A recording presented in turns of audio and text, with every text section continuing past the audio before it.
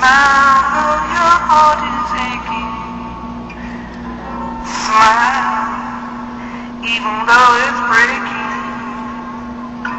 Though there are clouds in the sky that get you by. Smile through your fears and sorrows. Smile and maybe tomorrow you'll see the sun shining through for you. Light up your face with gladness. Hide every trace of sadness. You are now in tune on the one, the force itself. At this time, we call it the Master Blaster Jamming. I am your host for the Underground News Network, Ital Ayman I. I called the Staples Center today, 7/8/2009, Michael Ross' office, being told to do so after I called Keith Ehrlich's office yesterday after the memorial, where Michael Ross' secretary responded to my question, who wrote the script. She thought it odd and replied it was a memorial. She informed me that the producers and the family were responsible for what we saw. Producer Kenny Ortega and Grammy man Keith Ehrlich.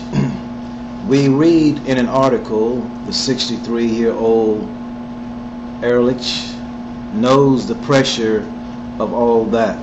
He is only 2 years removed from a quadruple heart bypass that he partly assigns to the stress of 27 years of Grammy show. And he also feels the weight of history. That's clear on every page of his just published backstage memoirs at the Grammy. I find it ironic that this man, they chose to do the producing of this memorial. I understand that he's the greatest, he does the Grammys, but he just had a bypass surgery there, and Michael supposedly died of heart complications. You are now in tune on the one, the force itself. At this time we call it the Master Blaster Jamming. If the producers and the families were only responsible, well, let me tell you what I saw. It was revealed to me 7/7/2009 under a full moon and lunar eclipse. A man was memorialized who made the dance moonwalk popular, which is a very poetic image. Enter the golden casket. Then I heard a choir sing that old Negro standard. Soon and very soon we're going to see the king. Michael Jackson was dubbed the king of pop. This simile indicates one day we would be with the king of pop in heaven. It was a message from the spirit of the people to the king that we will soon be with him, ones who loved him. That was the first act of a divine script written by an invisible hand on the walls of time.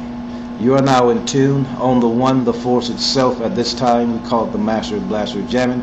I am your host, Ital Ayman I, for the Underground News Network. The second act, the Reverend Pastor Lucius Smith greeted the global community watching with a good morning. He closed by saying, God bless you. We were indeed about to be blessed, for in unity was witnessed the word of the gods. The third act, then I heard a voice as if an angel from heaven say in song, you and I must make a pact.